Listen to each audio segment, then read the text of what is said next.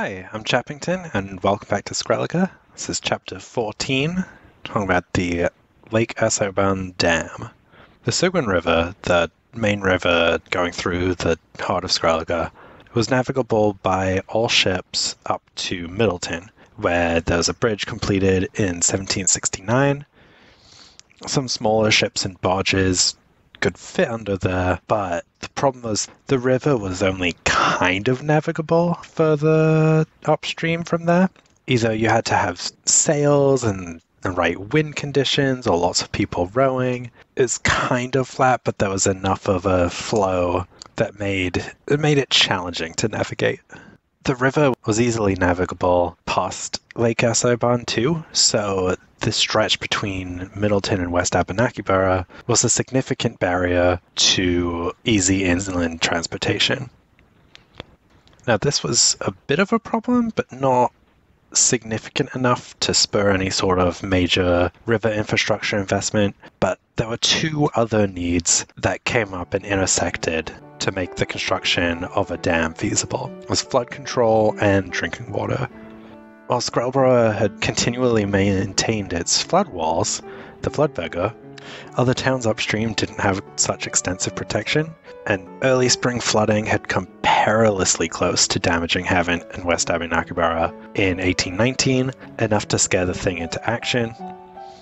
And so they planned to build a dam and a lock at the western end of Lake Asærban, and construction was completed in 1822. The placement of the dam slightly expanded the lake, and this would also allow it to serve as a reservoir for the greater Skrælige region, because coming back to the drinking water, up until now, everyone had been relying on an ad hoc system of wells, but with the massive population growth, they were becoming insufficient. The more people that relied on the wells, the more easily they'd dry up, and the water quality was lower. It was generally just not going to support further growth. Once the new locks were built, it quickly allowed industry to expand in West Abenakiborough, now that the larger boats could access it, though they were still restricted by the height of the bridge in Middleton. Within just a few years, traffic clogged up the lock, spurring many to explore alternate routes through or around Abenakiborough. So far on screen, has been figuring out the shape of the dam. We put in a bridge there to try to have a road connection that later goes away.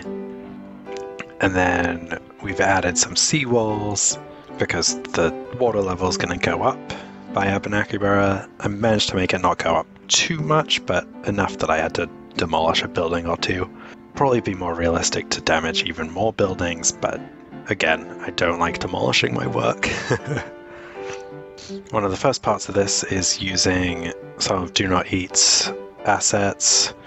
There's some water facility in or around Philly, so I used that, though the concrete pillars could probably do with a touch-up there to hide them, just because the way that City Skylines handles foundations.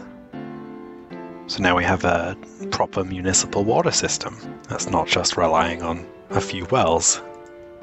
So I'm using these locks by Epic Lurker, who also made some Dutch canals. These locks are actually pretty great because while when you're using them, they look very weird until everything's in place.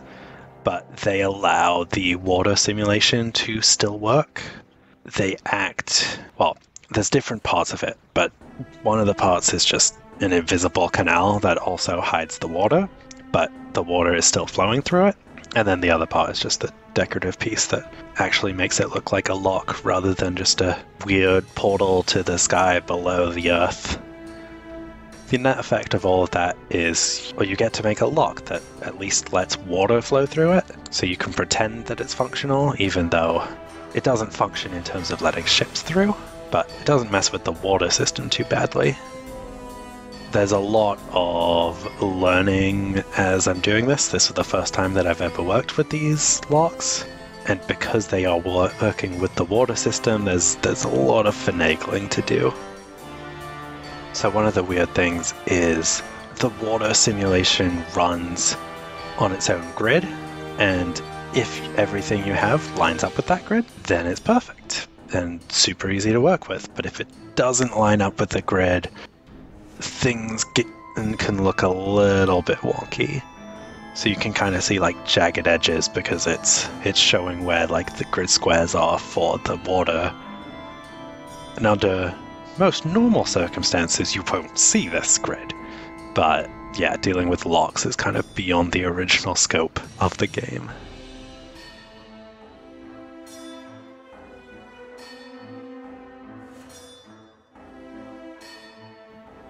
And then eventually I realized that having a bridge over the lock isn't really going to work at the elevation that I have. I alluded to this earlier, but while they're looking at other options of getting through Abenakiborough, there's probably going to be a much bigger canal and lock system that'll bypass this little tiny one. And then at that point I might actually be able to turn this into a full road connection. Because it is like... It makes sense because there's a canal in the way, but it's a little weird seeing like, oh, the roads get so close to touching, but not quite. And then based on the height difference we have, we end up going with the 3-tier setup for the locks. There's definitely the height difference here and the water flow. Realistically, there's no way that this was ever navigable at all. But kind of when I built the map, I wanted to have some sort of water flow and still pretend that it was kind of navigable.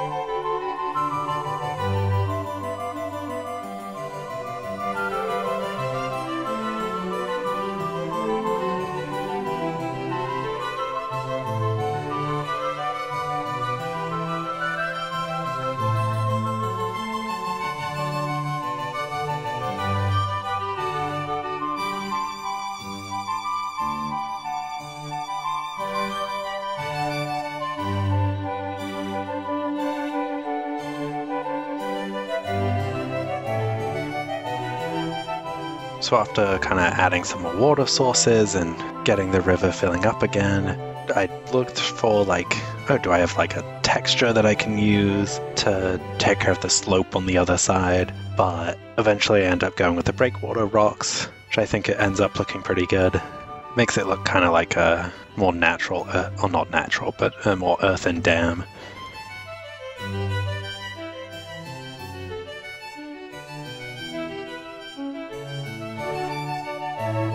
There's these outlets that come with the Do Not Eat water facility.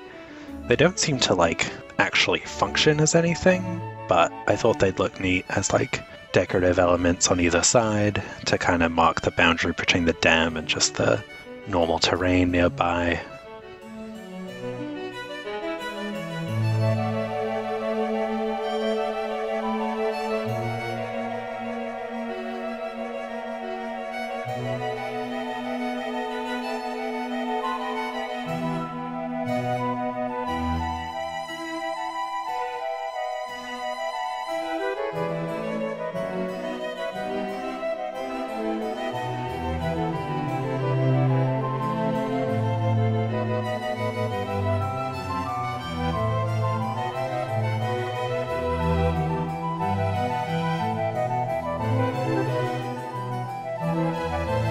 And then here I have another attempt at building a bridge over the canal area, over the locks, but I'm kind of realizing that it looks a little bit out of place. And then when I actually go to look for some boats that will fit, then I realize that, oh, well, these boats have sails and you have to build the bridge quite a bit higher and it just is not going to look good. So I settle on disconnecting the roads and we'll leave it like this for now.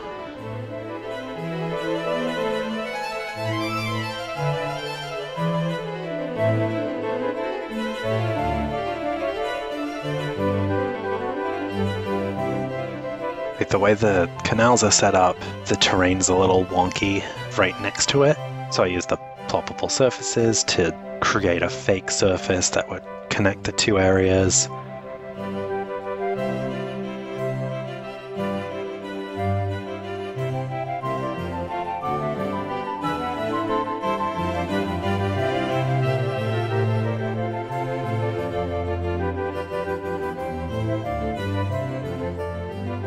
Once that's put together, like those surfaces look kind of out of place, just in the middle of nowhere where they're that wide. So after I have an attempt at finding another bridge and give up on that, start to add some industrial buildings along the slope here.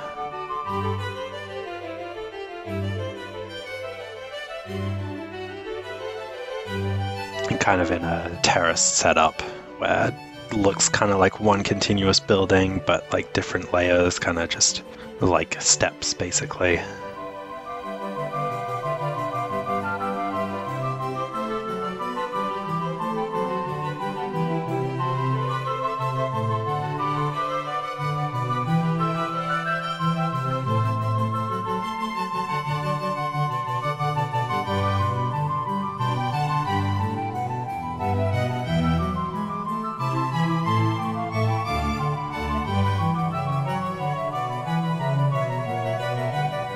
Getting the transition between the canal and an actual body of water look a little bit weird, so I added some rocks in there to try to at least blend it in a little bit better.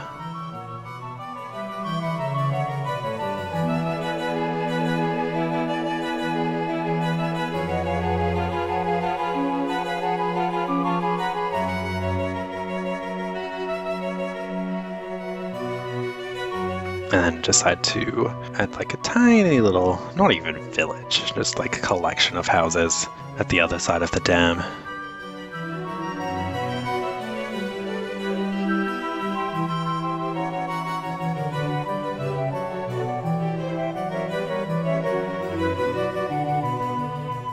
We've got this industry right next to the locks, and we've got where the actual water pumping station is.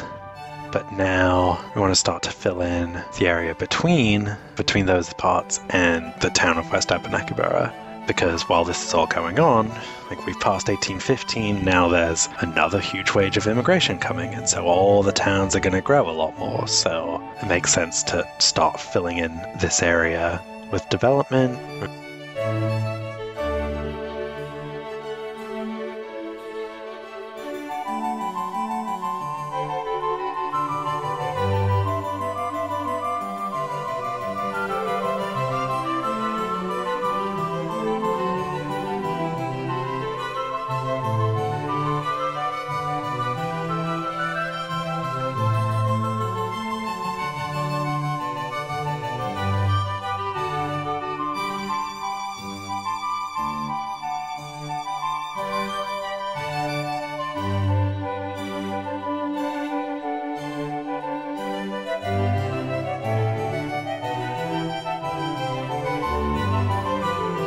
Then I also add in a dock down here.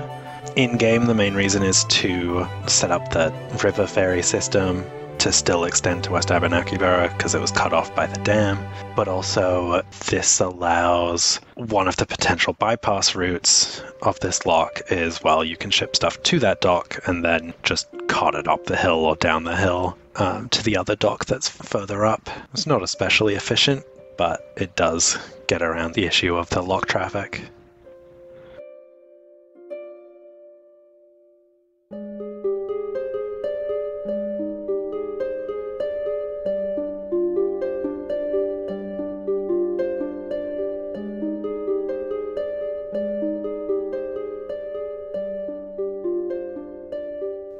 And there's a lot of messing with the node controller to make sure the cobblestone roads kind of fit here.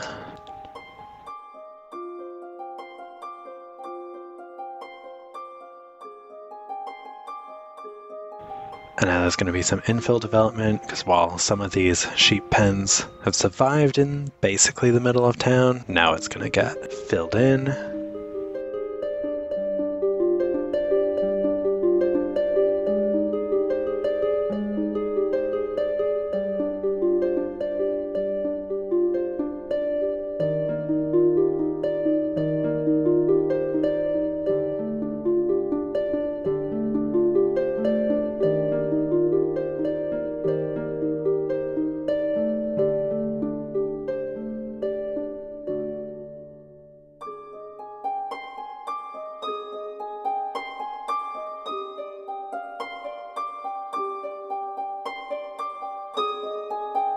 when we're filling this in, just trying to figure out like what buildings we want to put in, and end up going with the mill housing again.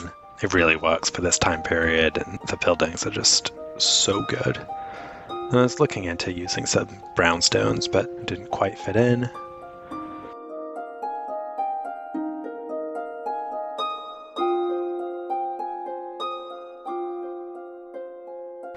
And then also some of the surrounding farms are going to get developed now.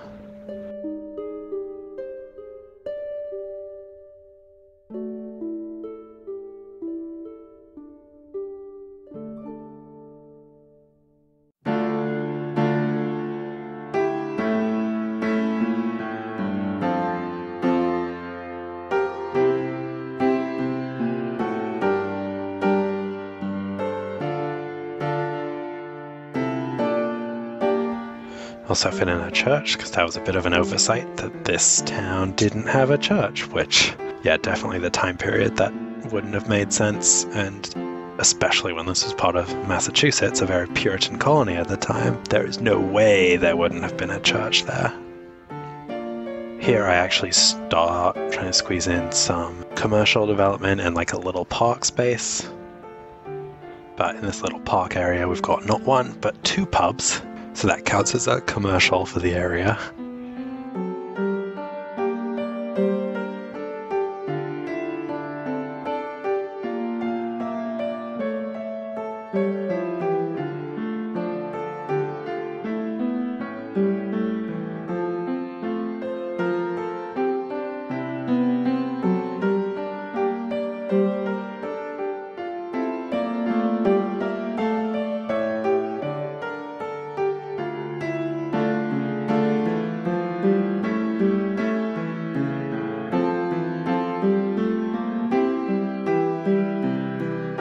And then once we finish putting in some more row housing, the last thing to do is to detail this lock industrial area, because otherwise the ploppable surfaces look kind of just empty and barren. So this gives some life to it, even if adding these props and fixing the elevation each time gets really annoying, because the actual elevation of the terrain is way below there and variable.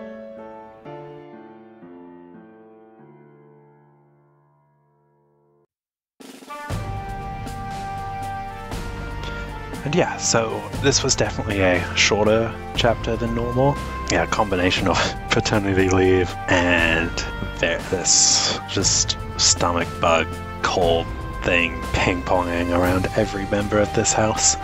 It's been a fun couple weeks. So I thought, rather than doing what I normally do, which is just having nothing come out for a couple months, I decided to try to put something smaller.